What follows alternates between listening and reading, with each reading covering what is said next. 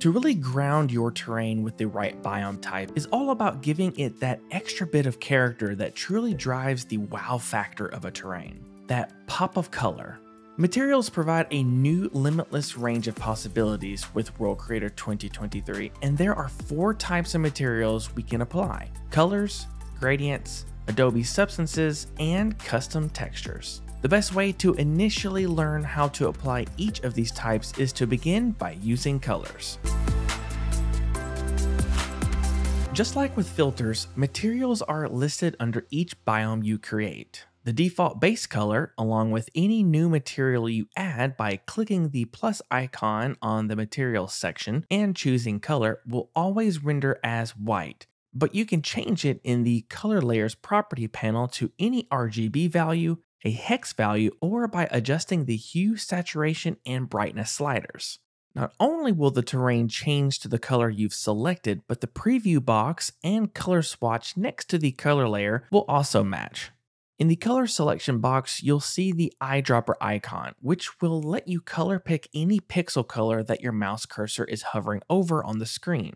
With this image, just hover your mouse over the spot you want to sample the color from, press spacebar, and that color layer will essentially accept that new value.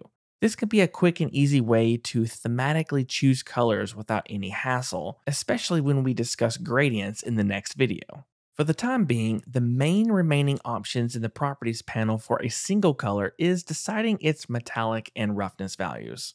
Of course, the power of materials and the true benefit to starting with single color values first is ultimately to learn how to design the way these colors will be painted on the terrain.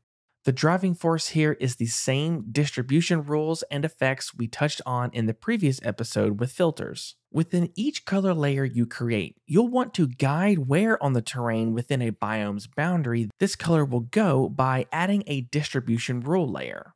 Choosing a mix of distribution rule layers and practicing how they govern the location of the color will help you become a better material designer in World Creator. Additionally, don't forget to browse through the different effects layers that can not only adjust the mask that each individual distribution rule has, but by adding an effect layer to the main distribution layer itself will give you another level of adjustment by globally controlling the combined mask output to any number of distribution rules you have under this specific color layer.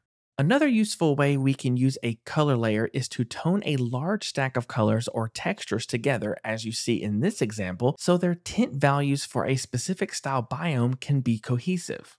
Adding a new color layer, establishing the right tint value, and changing the fill value of this color in its distribution layer to a lower value will help unify all these colors thematically.